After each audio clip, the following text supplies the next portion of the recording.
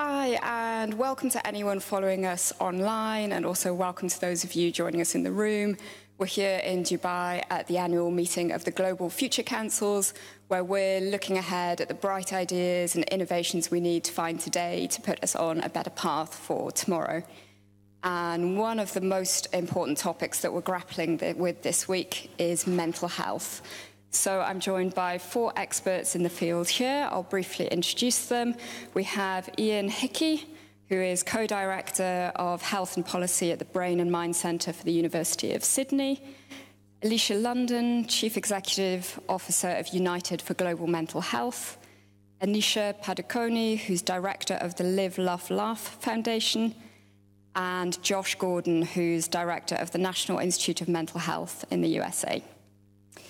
So just to set the scene, we live in a world where there are 10,000 apps on our mobile phones to help us monitor our behaviour and support our mental health. And we're also living in a world where the average person in America checks their phone 80 times a day. So infinite distractions, which can, I think we'll all recognise, undermine our sense of well-being.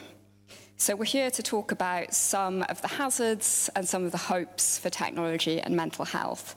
And to start with, I'd like everyone to share one optimistic view of the future. What happens if we get things right by 2030? And I'll just go along the panel. Well, we might have a worldwide mental health system that's actually fit for purpose. At the moment, we don't. It's discriminatory, it's exclusionary, and in many parts of the world it doesn't even exist. So this is probably our best ever opportunity to build something that's fit for purpose. Thank you. I imagine a world where everybody, everywhere, has someone to turn to who can help them when their mental health is being challenged. Whether that's someone online, whether that's someone in person, someone that is trained to give quality, humane support. I believe we would have much better lives, families, businesses, and a world at large if that support was available. Thank you. I think for me it would be an ideal world where mental health is considered to be as important as physical health. So really creating an ecosystem where anyone suffering, there's enough, therapists, there's enough psychiatrists, there's enough help available, and also throw in the involvement of, governments, corporations, organizations. So really an ideal world where everybody recognizes the importance of it, and also similar to what has happened with physical health, over the last 10, 15 years. Great. So I would echo the comments of my fellow panelists, but I would add in particular the role that technology can play in achieving this vision. I think technology has the capability to facilitate better individualized diagnostics in mental health, to enable the delivery of care to more people and more places than we can currently reach, and to facilitate destigmatization of mental illnesses, because the delivery of better care, making available practitioners, connecting people to people will help make mental illness make mental illness be seen without the same stigma, because it can be conquered. That point about stigma is a fascinating and maddening one. There's no stigma if you break your leg or if you're diagnosed with cancer. Why is there still a stigma, and is tech helping us overcome that stigma, or is it in some ways reinforcing it? And that's an open question to anyone who'd like to jump in. When we talk about stigma, we're talking about knowledge, attitudes, behaviours, and I think there's a lot of myths out there around what mental health or mental illness is and isn't. And so I think the more we are educated ourselves and our own experiences and those around us of what this means, the more equipped we are to reach out for help when we need it. I think also when we look globally, there's a stigma is a challenge everywhere, but it's very context specific. So there's not one solution as you look around the world. And technology can certainly help and is helping advocates and campaigners to reach and provide this information, provide opportunities to talk in context specific and safe ways. I think we need to unpack what are social attitudes and beliefs. they are rapidly changing worldwide and have shifted tremendously in the last 2 decades in most countries in a very positive way. So in some ways, it's an old sort of discussion. The question is, do all of our other systems shift, or is there discrimination actually still exists in the workplace, in the provision of healthcare, in the roles that you can take on in society, so that actually the formal structures have not shifted as quickly as actually people's beliefs and attitudes, which have been strongly informed by information, by the sharing of lived experience, by those who have these problems, by the bravery of those who discuss their issues, and I think importantly, change the characterisation. You know, cancer used to be discriminated against. You know, I'm old enough to remember public health campaigns that cancer was a word, not a sentence. People did not come forward. We saw this with infectious diseases in the past. So I think actually there's been a big shift in those areas, but a lot of the barriers in many countries still sit 20 to 50 years behind and are really big issues that require active change in order to improve people's lives. If part of tackling stigma is openness, would anyone on the panel like to share some thoughts on their own experiences in this area? Sure. I think it's really important that we do. In 2013, I was running a successful charity, living a very full life, and had never struggled with my mental health. Never really thought about it, to be honest, and I think as many of us don't. And I suffered a trauma, and it turned my world upside down. I hadn't built the resilience of how to handle this. Well-meaning friends and family who love me didn't quite know how to respond, and sometimes that made me worse. But I was very, very lucky to have access to support and care. And that ranged everything from friends and family who did understand and maybe had been through it themselves. I think especially those that had suffered were those that were most equipped to be there. And I'm grateful to them, and they saved my life. But also having access to quality care, having a great psychiatrist, medication when needed, having the choice to have that medication or not was really, I was in a very, very privileged situation, and a fabulous psychotherapist to go through that time. It's not something I ever thought that I would experience. I think we often think about mental illness being someone else, but actually we all have mental health. Mine got really unwell at a period of time, and with the right support was able to recover. That is not the reality for the majority of the world. And so whether it's tackling stigma and feeling safe to be able to reach out for that help, human rights abuses that so many people suffer, I think we've made a lot of progress in countries. Like, I was living in the US, I'm Australian, was able to afford care. The reality for most of the world is that's not available. And even if it is, the quality isn't there, or many do suffer very serious human rights abuses. Yeah, thank you. Thanks for sharing that with us. Anisha, did you also want to jump in on that question? Yes, actually. So I come from the part of the world where a lot of what you mentioned isn't available. India is a country that is so far behind in its understanding of mental health that conversations are not had, and that really, and the stigma that's associated with mental illness discourages someone suffering to actually speak out, let alone, healthcare and affordability and things like getting help. So my sister actually, experienced anxiety and depression, and she was one of the first known faces or celebrities in India to actually speak out on this. And through that journey or process, she realized that it's really important for India as a country to start that initiative or the journey. And that's how the foundation that we run, the Live, Love, Laugh Foundation, was formed. So I think it's important to also understand that globally the scenarios of mental health are very, very different. And there's a large part of the world that really actually needs to start talking about this. Mm-hmm. And to give us more of a picture on the current state of play around the world, Elisha, could you share some statistics on mental health? Sure. I think it's really important to start with, as I said earlier, we all have mental health, every single one of us. And as you look around the world, this really is a crisis that our world is not set up for. So around 300 million people suffer from depression. Depression alone is expected to be the #1 cause of disease by 2030. Suicide is the second leading cause of death for young people, aged 15 to 30, which is actually the leading cause of illness and mortality for young women, teenage women. I think these kind of shocking statistics that show this is a global issue. I think there are some really interesting look into which governments are responding, who has national plans in place, who have up-to-date mental health policies. There are so many that are falling behind, and the statistics around the lack of funding, both domestically, often between 1% to 5%, sometimes higher, up to 10%.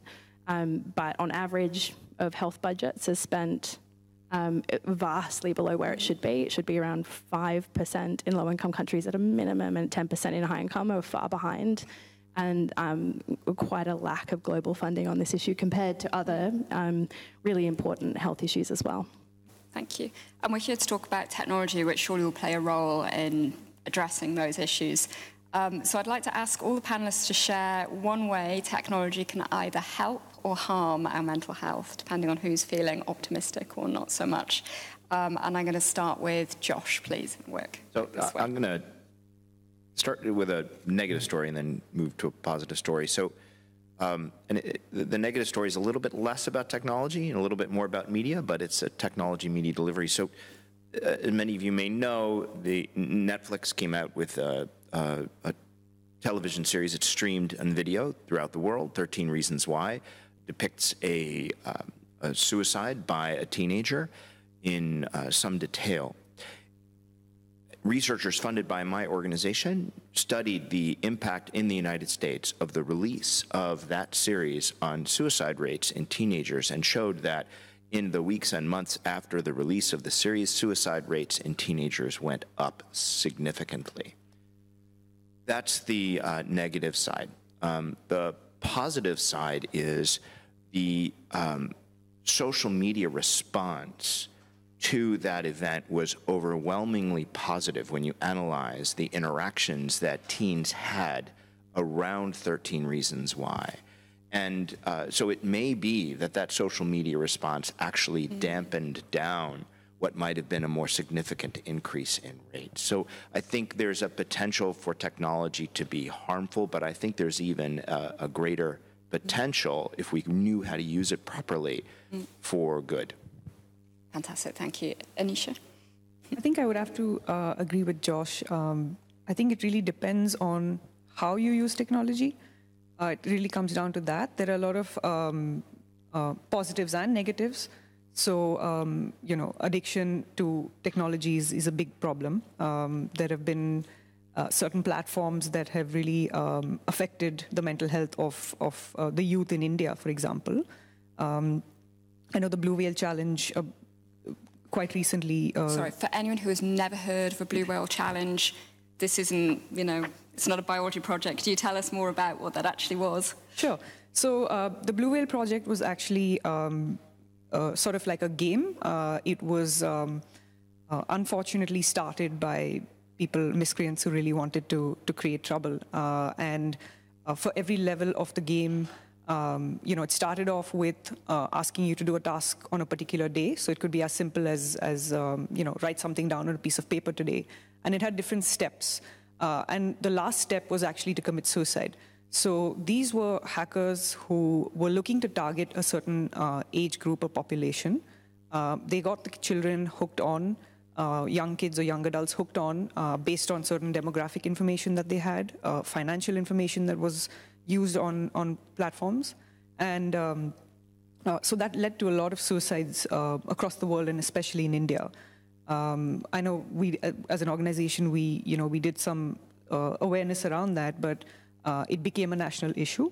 As well as, apart from that, there's also been, large amounts of addiction to certain gaming platforms where the government has actually had to step in and also regulate the use of it. So I think those are the negatives.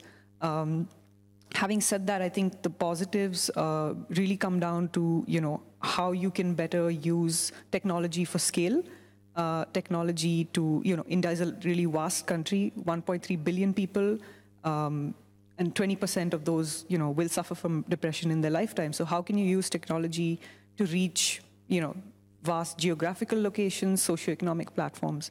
So there really is a good mix of both, and it's important that we learn how to use it for better good. Thank you.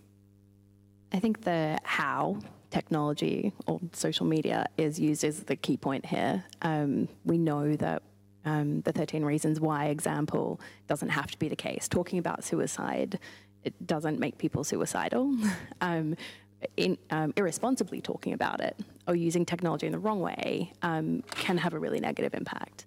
And we know that. I think how technology can be helpful is when, to your point, also on scale, 2/3 of the world don't have access to care, the kind that I had, what was available to me. So how can technology be used? And there are solutions that have been found to be really effective to provide that access. I think there's a lot of work that needs to be done to do that at scale and to do it ethically and effectively. Which of those apps are working and which ones aren't is a really key point that needs to be kind of looked at more fully. But if technology can be used to provide that access, connecting with humans, not taking the humans out of the equation, which is so fundamental, then we may be able to provide a lot more support to people who really need it. Thank you. I'm an unashamed optimist about this.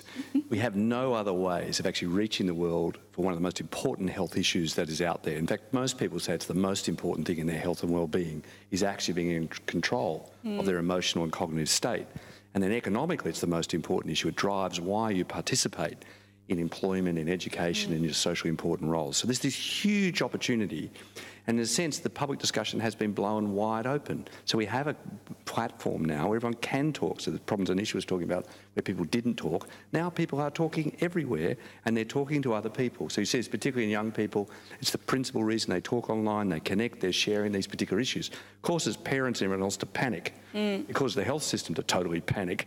What are we going to do? Oh my God, if we talk about it, are we making it worse? We're actually just describing what is actually there. The challenge is to now design systems that respond appropriately, that support the community discourse, that allow the community to act in ways that are appropriate within their own local regional setting to do what is actually acceptable, but also useful and not do unuseful things or harmful things. And from the health systems, this is a really big opportunity. We're really lucky in mental health. We are not so dependent on hospitals and operating theatres and physical infrastructure. We can reach and share specialisation right around the world in a way that we had never had the opportunity. So the challenge, I think, is with us. How do we do it smart to seize the power of this technology to do something really important, socially, healthily, but also economically, productivity-wise, that really matters in all countries. Anyway, clearly there are risks along the way, and they, I think, are overemphasised every day in the media. So the issues related to bullying, the issues related to showing harm, the issues of sharing harmful content. You would think that is the only thing that's going on. If you actually look what is going on, it's people sharing stories, seeking information, those in trouble reaching out, trying to find people like themselves who they would not have been able to connect to, and actually sharing things in a way, in a non-judgmental, open way, that is often not the case in the systems they're actually in. So, one of the issues I'd make a plea for is trying to get the balance right. Sure, there are harms. Sure, it can go wrong. But right at the moment, most people are using it in a positive way. The challenge is, how do we understand that? It's happening in real time. And the technology itself changes so quickly. And the way that people use that technology changes so quickly. We're struggling to just keep up with it. I think that's such an important point, because the reality is we've got globally a healthcare system where lots of people don't have access to even the most basic mental health. We don't want basic, we want high quality. So the whole idea in developing and low and middle countries, you only get basic. It's a terrible idea. Yeah. Here's an area of healthcare where we should have the worldwide aspiration that everyone gets quality care. We've had examples, for example, in South America and other places, you can get quality care, and in our developed countries, people do not get quality care a lot of the time. So this is a real opportunity for all of us. What are the tech hacks? What can what are the secrets to providing that quality care for everyone? Could you share some ideas that are working? So we've got a number of research projects around the globe that are doing this in low and high resource settings. In Pakistan, there's researchers who are developing a system to use iPads to diagnose autism. And that's a case where, that's not the basic mental health care. This is trying to provide really excellent quality care, early intervention for neurodevelopmental disorders. There's a number of researchers and clinicians in a community in a small city in Colombia that is using electronic health records to develop a learning healthcare system in individualized, personalized medicine.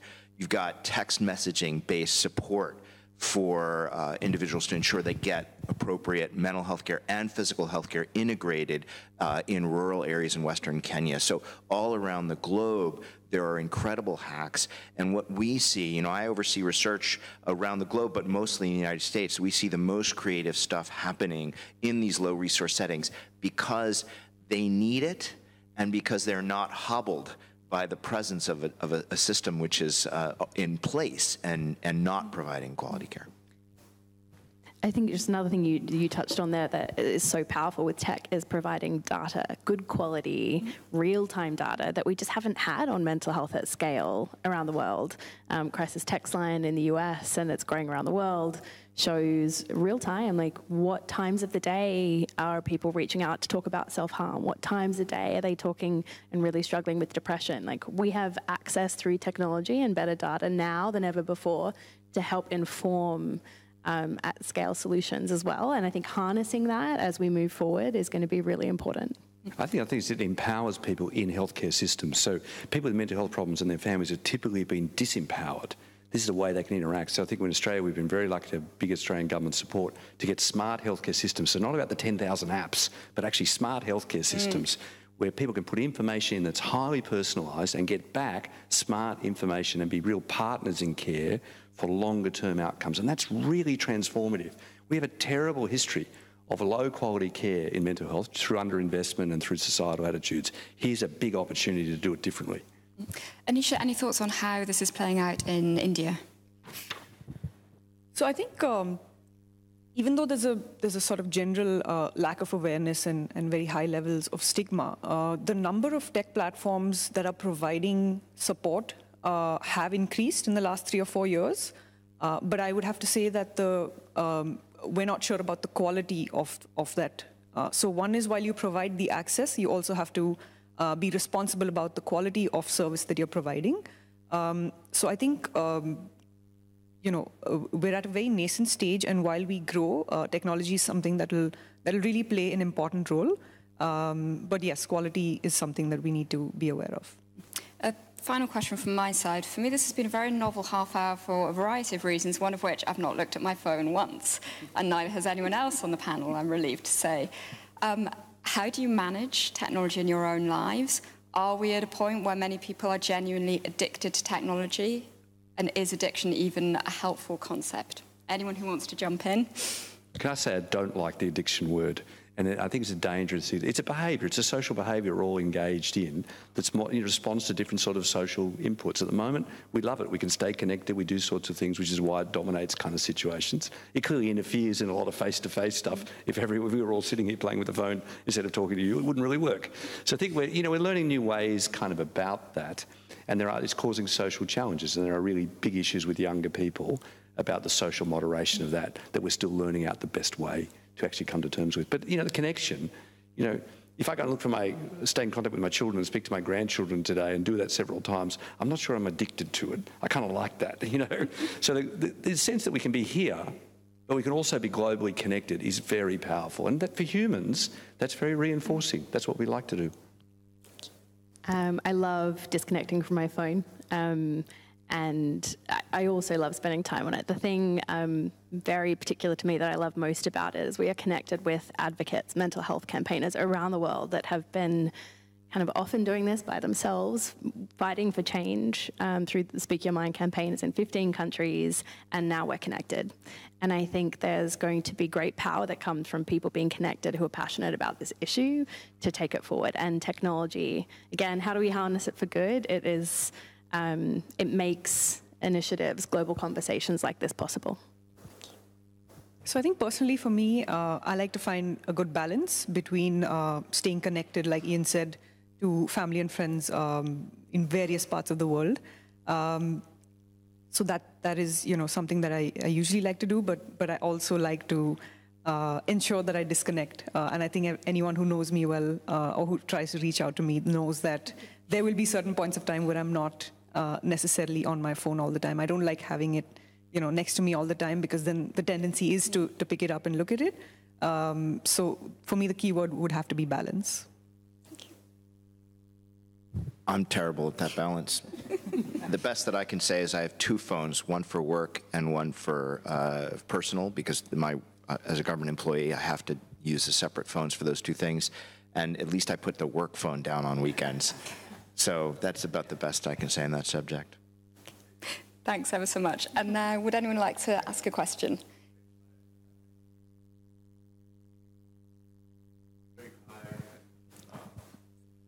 Yeah, thank you. I said I live in Singapore, and I come from a region where cell phone and smartphone penetration is growing by leaps and bounds, latest being Myanmar. Now, the kind of issues that crop up with this are many. I just want to know, is there some way that telemedicine can help in checking some of the more egregious adverse impacts of the proliferation of smartphones and people's you said you didn't like the word addiction, but... well, there's behaviours. So pick up your point. Things like people's sleep-wake cycle, their activity cycle, at the same time that these things are going out, they actually are providing information back. So we actually can see whether utilisation is disrupting, for example, the sleep-wake cycle of younger people, or making them less active and spending more screen time. So we will get information back. The issue is what we then do about it, which is a collective social one. As parents, quite hard to get the phone off the kid at night, so they might sleep properly and, those sort of things. We're going to have to take social responses, but we will have essentially environmental surveillance. We'll know what is going on as a consequence of where those phones go. Yep. They're out there in real people's worlds. Yeah. So can we use things like telemedicine to, in India, for instance, there's a big use of telemedicine, right? I mean, starting from radiological interpretations to a whole lot of other things.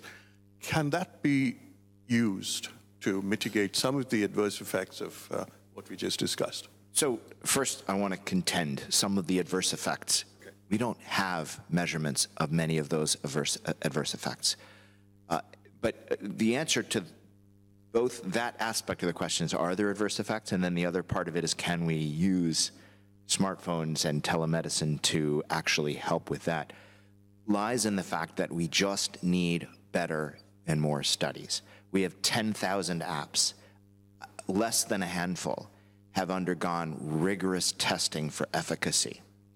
Less than a handful are used more than for a week, right? So we need a better evaluation, better testing of both the uses of the data that we get in and the uses of the therapeutic approaches and diagnostic approaches that we use these apps for, so that we can enhance mental health using technology. Many thanks. Any more questions? Yes. Okay, something that you haven't really addressed but really concerns me. It was an interesting point that came up. What is the cost of not taking care of mental health? And the answer to that was, well, what does being well in mental health actually mean? So you can tell when someone's leg has been healed. You can tell when cancer has been cured or not cured, and there's a cost. But what does it mean to be well in mental health? And it's so culturally dependent. And one of the biggest fears that I have around this whole digital thing is that much of the disconnect has to do with a social issue and a cultural issue. And we're dealing with transitions. And you're talking about apps that are available to people. How do we know that they're appropriate for that cultural context? I mean, let's just talk about a girl who's just had an abortion, just been shunned by her family. Now, what does she do? how do we deal with the cultural context, which is often at the root of the mental problem? I think the first answer is these solutions, these initiatives have to be driven by those that know their country. We can learn from each other globally, but in everything we do, this has to be something that's homegrown. And we're seeing solutions like that working around the world. So I think there's a couple of different points to your question there. I think that's the first thing. I think, what does this look like to be well? I really like the idea of fulfilling our potential. Some people may live with a mental health condition. You can still reach your fullest potential with the right support. Some, like myself, may go through a trauma and recover and still struggle from time to time, but it's not being held back. It's it's using the different tools that we have available to make that possible. And I think it's about saying, how can technology help effectively in those environments, and making sure that every country, and really looking at a country level right down to a community level, has the right tools to make the decisions and access to the things that will help them. Many thanks. Sorry, we're running short on time, but just that measurement one. I want to really contend the measurement one. When people say they can't see it, they don't know. Lots of work has been done in low-income countries, high-income countries. We do know when those people who are close to us can't go to work, withdraw, behave oddly, are disturbed from their normal self. In fact, whether we just have trouble talking about it, but recording it is not that complicated. So being well enough to participate, just like with other physical health problems, the productivity side of that is actually probably the hardest measure, but the one we all aspire to. Despite whatever other problems we have, we want to be able to participate. We want to be able to go to work. We want to be able to go to school. We want to be able to thrive. So in the Australian National Mental Health Commission I've been a part, we use two concepts: a contributing life and a thriving community. And they are social in constructs, but they're hard measures. They're not soft measures. And that's what we've got to be aiming for. Not just a little bit of mental health care that makes you a little less distressed, but actually sufficient that allows you to participate. And that's where these enormous productivity gains have been spoken about. So I think we've got to contest that first bit. What that means and how we do it in different cultural settings and do it appropriately in different cultural settings, that's a bigger challenge. Many thanks. And finally, one last question. Millennials and generations that are frequently accused of being sensitive, everyone seems to have anxiety these days. Is that a fair assessment, or do we finally have the language and the platforms to talk about what's going on with our mental health? That's a great question. I think there's some evidence for both. I think there's some evidence, at least in the US, for slowly rising rates in anxiety in adolescents. There's certainly evidence for rising rates of suicide deaths in adolescents in the United States, and I think in many countries globally. But I think you're right also, there's considerable evidence that young people are much more willing to talk about it and to use that language and to seek help for it. So I think it's probably a combination. Great. Thanks so much for the panelists. Thank you for joining. If you're watching online, you'll be able to play this video back soon. And our hashtag for the meeting is #GFC19. Thanks, everyone.